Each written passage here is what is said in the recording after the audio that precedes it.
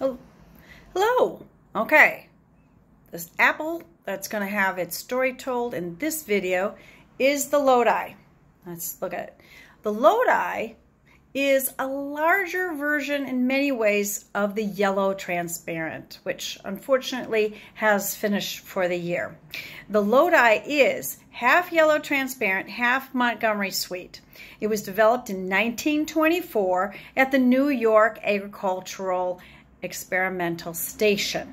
So this actually means that A is the child of the yellow transparent, so it's no surprise that it looks like a large yellow transparent.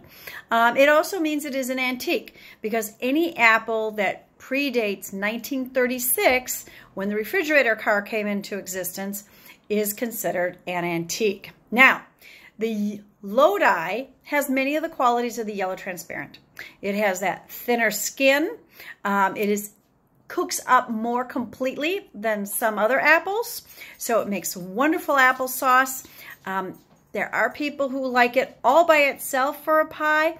I personally like to mix it with something that's a little sweeter, like say an early redbird, or something also that has a little bit more of a chunkiness to it. But if you like a thick puree saucy pie, the Lodi all by itself is a good choice. It's also a good, as I said, applesauce as well. It's a good one for freezing. It also is a nice tart eating apple as well. It's crispy without being rock hard. So that is the story of the yellow transparent. Enjoy.